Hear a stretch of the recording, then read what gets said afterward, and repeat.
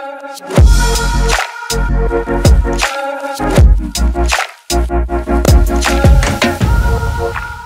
I'm Chris Davey. I'm the VP and General Manager for the API Management and Integration Business Unit of WSO2. And I'm here with Srinath, and he's the author of Streaming Cloud Native App Development in Kubernetes with Prioritized API Management, an article he wrote a while back. And we're just going to do a bit of a deep dive into some questions around that. So, hi, Srinath. Hi, Chris. Do you want to introduce yourself? Yes, sure. Yeah. So I have been with WSO2 for I think almost 14 years now. So I come from open source background. So I have worked with WSDL, lot of the earlier set of specifications, then lot with the service-oriented architecture, distributed systems, etc. So currently work as the chief architect at WSO2. Cool. Okay, let's dive into some questions then. So, in this article, you talk a lot about API management, and I just want to sort of kick off with a simple one of, why do organizations need or care about API management? It's relatively easy to expose APIs through basic proxies or through a firewall, but why is API management important? Okay,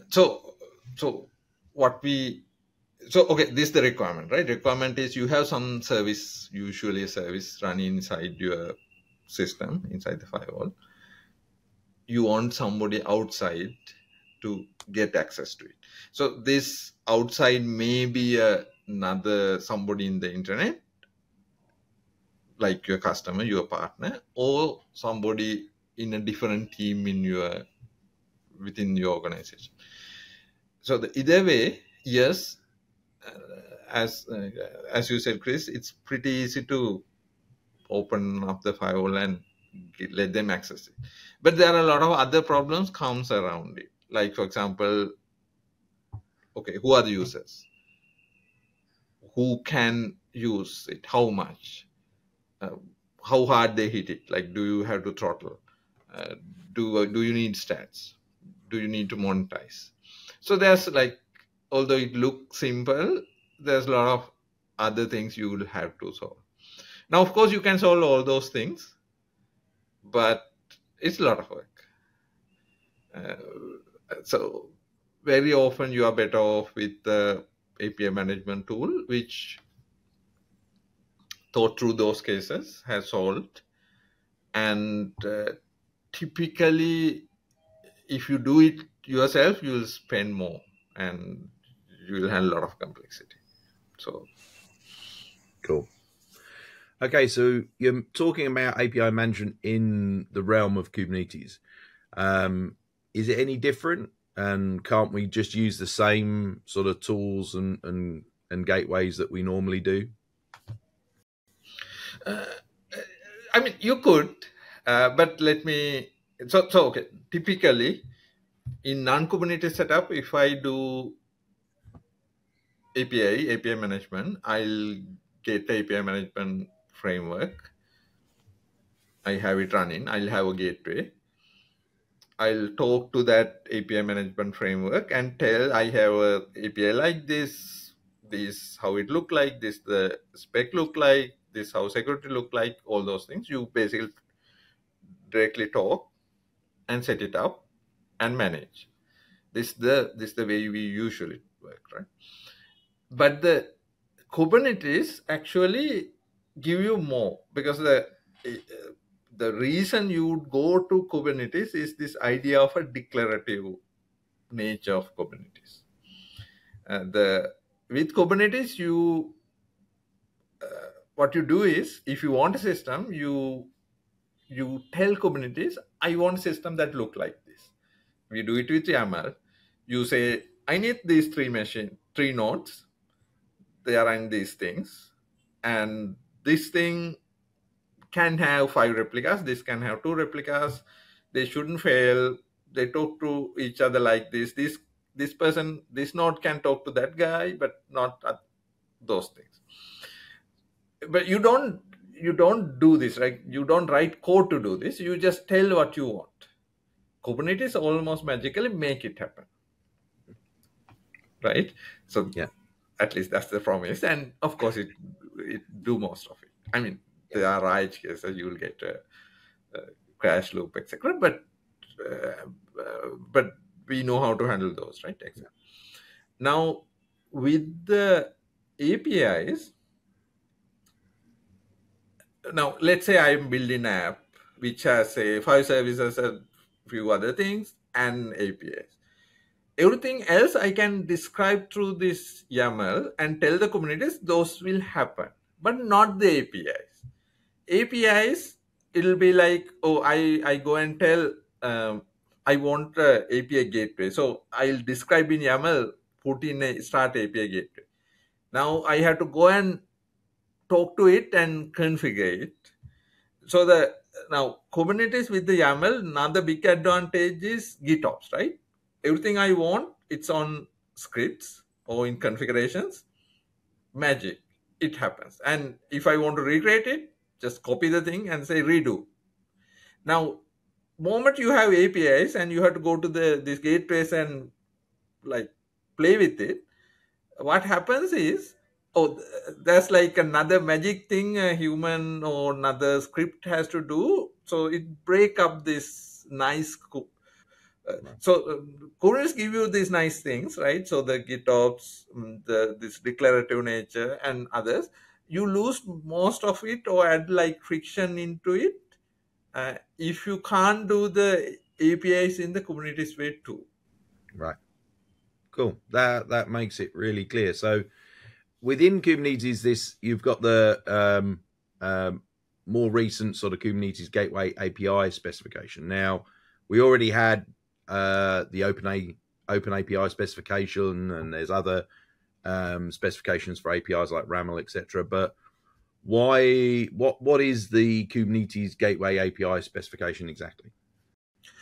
So the Open API specification basically tell how the API look like for the consumer point of view. I am the consumer using those API, how that should look like. But there are more details that you need to deploy it at the deployment side. That information is not there on the Open API specification. And the Kubernetes Gateway spec describe those, at least most of it. There are, I mean, it doesn't handle everything yet because but those are supposed to be handled through extension points, so not everything, but the most of the major things Gateway API spec handles. Cool. So in the article you sort of mentioned interoperability or between sort of gateways, federation. Why would someone want that? Why having this API standard? So I get it within Kubernetes, but we've got lots of different API gateways out there. Why would interoperability be a good thing? So okay, so I mean, there are many players here, there's many perspectives, but if I am an organization who want to basically run a business, right, and I need IT infrastructure for doing this, my ideal world is that if there's a better thing, I just switch. So it's like it's a little bit like let's say a phone, right? I mean, there's a better phone, I would like to switch. I mean, it's not that easy, right? Even with the phone, not that easy. There's like I mean, there are things that depend on it. If I go into from Apple to Android, okay, I had to reset things, right? So the same. I mean, it's same with this much harder on the enterprise world because these things are much tighter. So as a business who trying to run these systems, if there's a better thing around, I would like to switch. In the ideal world, I just switch and it works. So that's kind of the dream. Right. So that's why we want it. Yeah. So it's great for organizations, but obviously there's lots of different vendors who produce API gateways. What sort of why would vendors want to adopt this specification when they're sort of designing their gateways and their API management platforms? What's the benefit there? So it's I think it's a very complex competitive dynamics that going on. Now, at very simple base level, the vendors actually wouldn't like it because then your customers can move away easily, right? So that's the first level. But there's a bit more under the structure. There's a bit more, right? So in one level, if you take a market, usually there's a leader, and there's a leader that may have a bigger part of the market, but then there are a lot of other players. Now, if you are the second, third, fourth, you would like interoperability because then get them off. If you are the leader, usually you won't like interoperability. I mean, you see this happening. I mean, I won't name names, but if you look at the other markets, you will see. Usually, the second, third would like the interoperability. Then you can get them to switch. Then also there is this. If you are like very competitive, or you are much safer, or rather maybe your thing is faster, better user experience, etc., then you would like the interoperability because anyway you are going to win. Make it easy for them to come to me. So all these are on. And then I mean, to be honest, there is another side as well, especially in the enterprise market. The organizations has a lot of say, the customers, right? Especially the big customers. If you pay a lot of money to the vendors, you get a voice and you can demand, right? You can say, I want that. And if enough of them are saying that, vendors will listen. And analysts can play a role too, because if the analysts say that this is very important, and if a lot of organizations say, yes, unless you have this and we are not going to take it, it'll put the pressure. So it's a complex dynamics. But I think there's enough like pressures for it to happen. Yeah. Are we seeing a good adoption of the spec so far from your perspective? Yeah, I mean, it's not like it haven't become like a household name yet, but I think the initial response, the interest is promising. Good. So what does that look like in the future? So assuming we get a general adoption, people like the idea of interoperability. I know we've done some other articles saying, gateways are becoming more commodity anyway, and it's the lifecycle management that's the key focus. But what does that look like in the future if we adopt if this is widely adopted in the space? What does that enable people to do? So I mean, the ideal goal is that interoperability, right? Because then I describe what I want, how my API look like. I can switch it, but with different gateway implemented, I can basically switch the vendor, right? So if there's faster one, I can switch, etc. That's the ideal way. But that won't happen. I'm talking from like what I had seen from with SOAP, with WSDL. There's a lot of specs, right? Because when you try to do a spec, the problem is that there are a lot of potential users of that spec, and their interests are not the same. So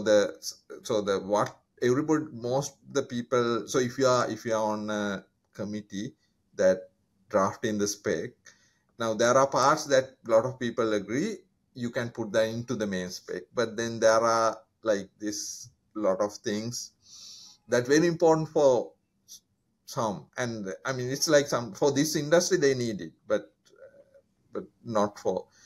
So those usually become extensions. And then, I mean, what would happen is that vendor would differentiate based on the extensions. There will be new features. So that means that ideal world of that, I can just, oh, nice thing, cheaper, switch. That won't happen. I mean, it can happen to some level. If you are doing the simple things, yes, you can do that. But if you, what usually happens is that as a business, your requirements also get more and more complicated. You want more things. So that ideal state won't happen. But in my opinion, it will be much better state than now, because even with the extensions, although it's not fully just plug and play and the new thing, but if you have to move, amount of work you have to do is less. So it is much better than the Wild West, where it's just everybody using complete different things, right? I mean, when we look at JSON, when we look at HTTP, we see that dynamic had worked well, and as an industry and as technology, these specs has helped us get into a better place. Cool. So obviously this is really just focused around the sort of the Kubernetes space, making the setup of APIs within the Kubernetes space a lot easier and more standardized, and that's great. So do you think there's any chance this will extend outside of the Kubernetes space? Because obviously I know a lot of people are moving towards cloud native and containerization, but there's still quite a few people in more traditional architectures and deployments that are using API management. So what's your thoughts on that? So what I had seen is that a lot of new projects go in Kubernetes direction more and more. So and then usually if I'm a vendor, or if I'm somebody who's trying to build tools, my focus is on the where the new projects are, so that I think a lot of current interest is to make it work for Kubernetes. Now, if you're talking in theory, in technology point of view, there's nothing stopping taking this spec and make it work on on-premise thing. I mean, there are a few things that may not work, but a lot of concepts I can make it work. But the motivation for doing that is not that clear right now, I think. I don't see that it's working on premise right now, but things could change, right? But I think we had to prove that at the Kubernetes level and have few big wins and have the adoption. Maybe we see it at the other end as well. Brilliant. I think that's all I've got today. Thank you very much, Srinath. That was really interesting. And obviously, if anyone wants to, you can go and read the article on our website at wso2.com. But thank you very much. Thanks, Chris.